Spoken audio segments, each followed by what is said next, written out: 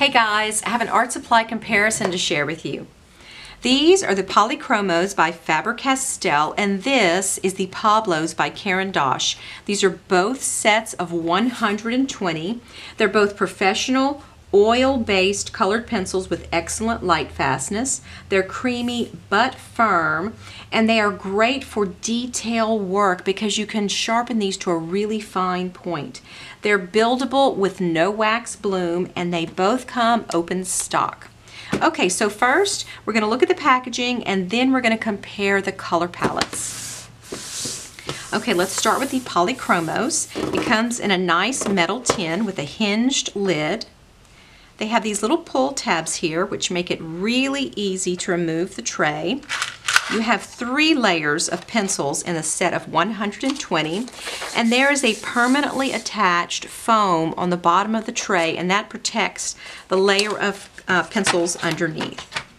Okay, let's put these back and let's look at the Pablos. Now this is also in a nice metal tin with a hinged lid. The little foam is removable, but the trays in this one are nice metal trays, so that's really, really nice. I like that.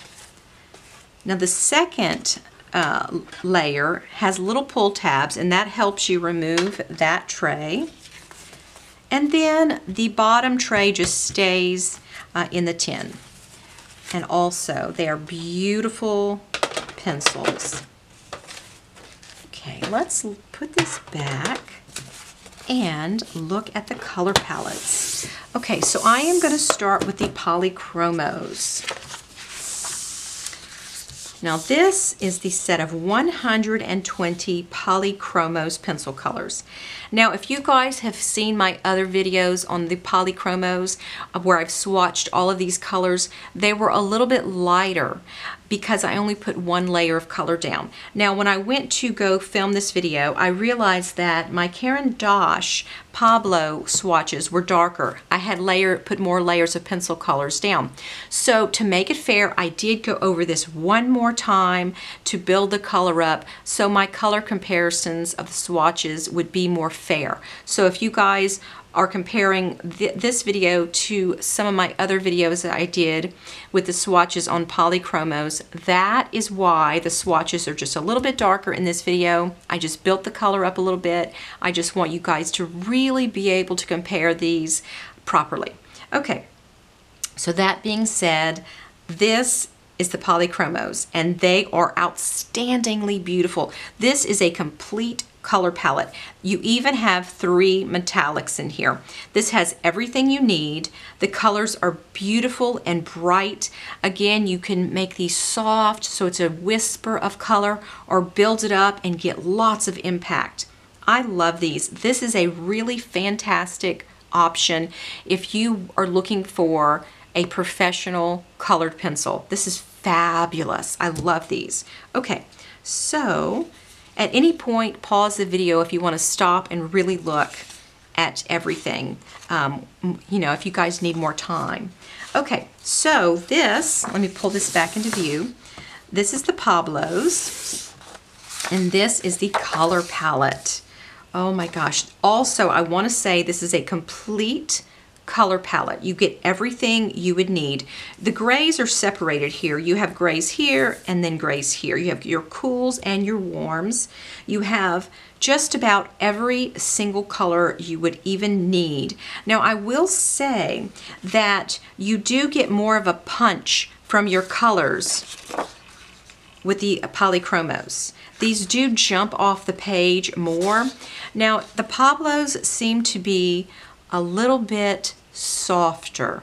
Now that's what my eye is picking up. You can tell me if you see something different, but to me you get more of an impact with the Polychromos, but the Pablos seem to be a little bit more subdued color, a little bit softer.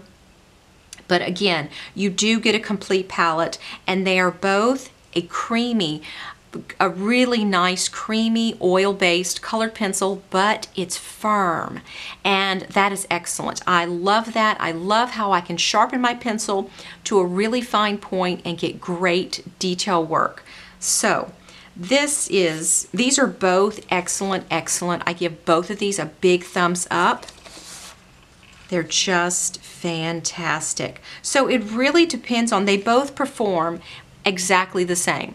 If you're looking based on performance, they both perform.